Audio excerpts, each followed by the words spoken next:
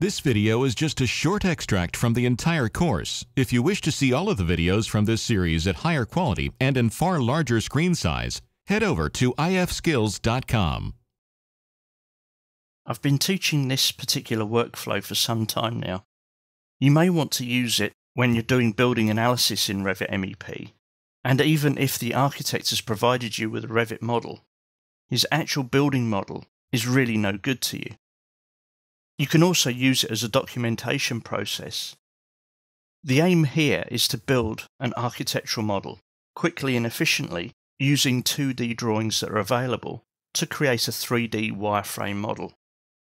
In one of our previous exercises, we went through the process of cleaning up 2D CAD files. This is where we start using them for real. I'm going to create a new project. I'm not too worried about the template right now, and I'm going to click OK. For the time being, I'm going to go to my north elevation. I'm going to delete level 1 and delete all the corresponding views. And I'm going to rename level 0 to level 1. I know that's how the architect has named his files. The floor plans in this file are no good to me, so I'm going to delete those as well. And the ceiling plans. So to start, I'm going to go to the View tab, create a plan view, which will be a floor plan, and create level 1. This floor plan, as I've shown in previous exercises, is going to be an architectural base plan. So we'll change those properties.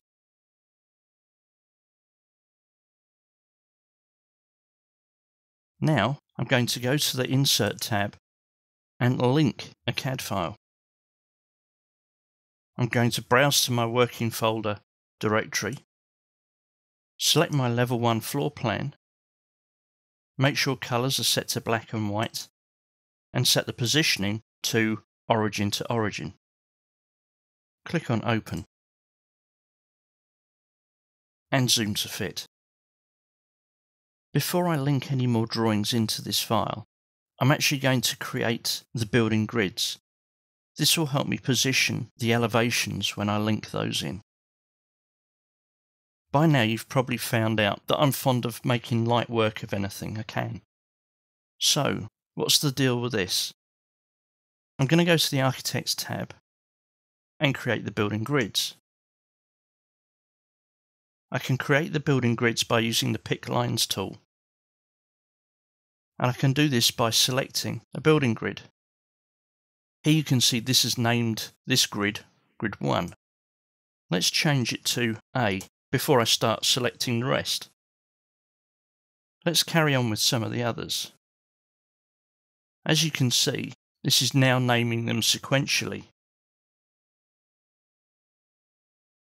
But before I get too carried away, I'm going to skip F1 and go G, H, I, J and come back for F1, which I can then rename. Now I can do the numerical grids.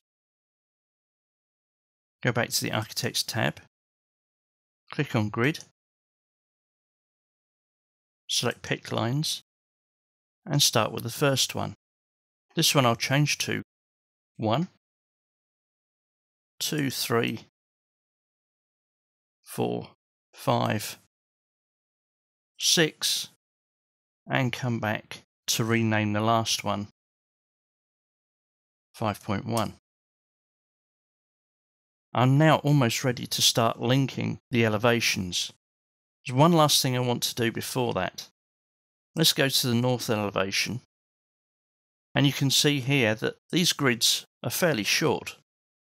So I want to stretch them, so at least they're going to appear fairly reasonably when I bring the architectural files in for the elevations. Because I've used this 3D grip, if I go to the south elevation, those have also been stretched. So let's go to east and stretch those.